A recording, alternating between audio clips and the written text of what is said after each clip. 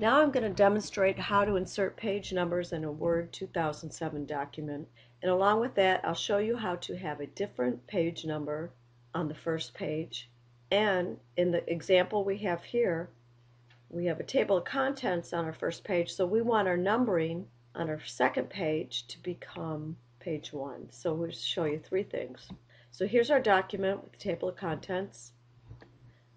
First, we're going to insert page numbers. So we'll go to the Insert tab, and in the header footer section, under page number, we'll select page number.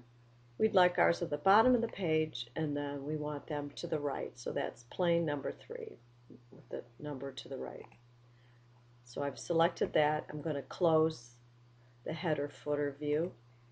And as you can see in this document, page 1 is page 1 and so forth. We don't want page 1 to contain this text here, so we're going to insert a page break. So we'll go to the Layout tab, and under Page Setup we have the Breaks menu. We'll select that, and we're going to insert a section break. Insert a section break and start the new section on the next page. So we'll select that, and as you can see, Word moved our text down to the second page, and now we've got our table of contents isolated on the first page. But now we have our page number 1's on the table of contents, and we don't want that.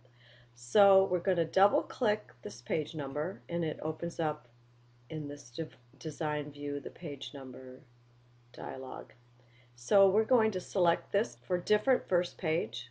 I've selected that, and now as you can see, page 1 has the ability to put a different page number. It moved over to the left, but we're just going to leave it blank. So I'm going to close the dialog, and now we have a blank footer on our page 1, and then our page 2 says page 2.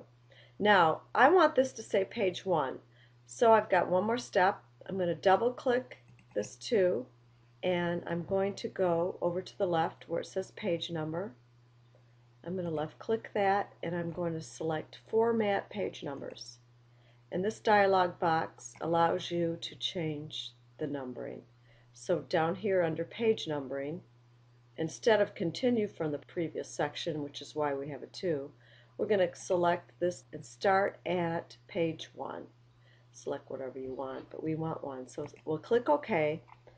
And now as you can see, our page, which is actually page 2, as you can see in the status bar, is number 1. I'm going to close the header footer view. I'm going to scroll up.